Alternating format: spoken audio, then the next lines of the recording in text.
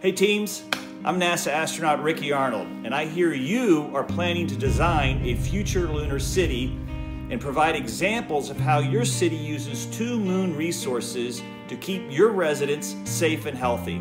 The moon, what an awesome destination with very unique engineering challenges. You guys are going to put the E in STEM. Before we go back to the moon to stay, there's still a lot we have to learn, and the place to learn that is in low Earth orbit.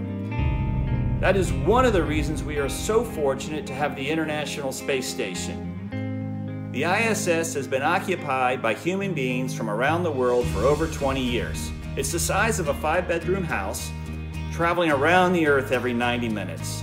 I've lived on the ISS twice. The last time was for 197 days, and what an awesome experience. We are focused on two things on the space station: improving life back here on Earth and figuring out what we need to do to keep people happy and healthy as we head off into the solar system to live and work. First, we need to learn about how space changes the human body, and astronauts are part of that experiment.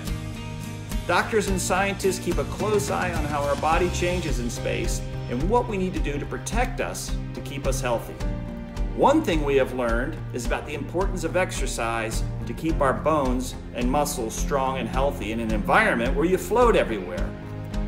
We exercise twice a day on 2 treadmills, 1 exercise bike, and 1 advanced resistive exercise device, which is just a fancy term for microgravity weightlifting. Building these devices to work in microgravity was a huge engineering challenge, but we figured it out. Of course, on the moon, you will have 1/6 the gravity of the Earth, so the exercise requirements will be different from ISS, but also different from Earth. We also learned about the importance of sleep stations for a dark, quiet space to sleep, as well as a place for privacy. Some place you own to read, write, watch TV, or just relax.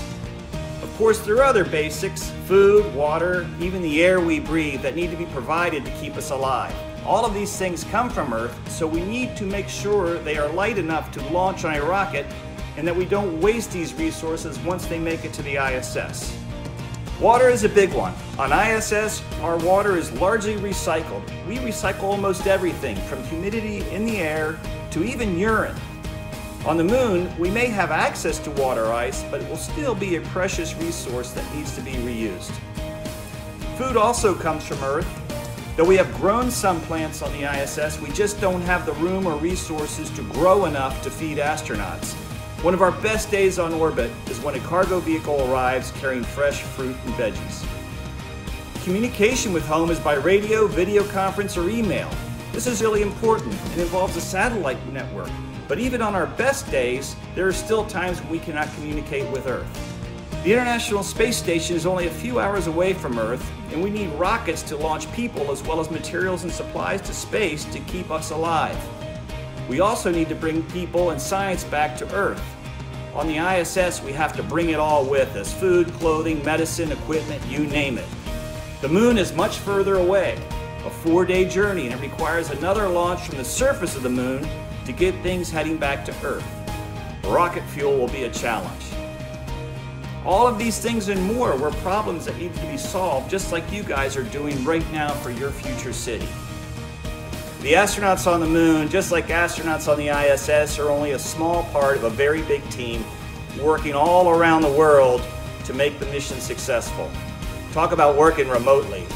All the things we are forced to do right now, meeting by video conference or over the phone, have been how the ISS has been working for years. Working as part of a team from a long way away is difficult, but you can do it. Patience and communication is the key. Wishing you all the best in an amazing engineering challenge. Stay safe, be kind, and work together to make it all happen. And hope to see you living in your future city one day. All the best.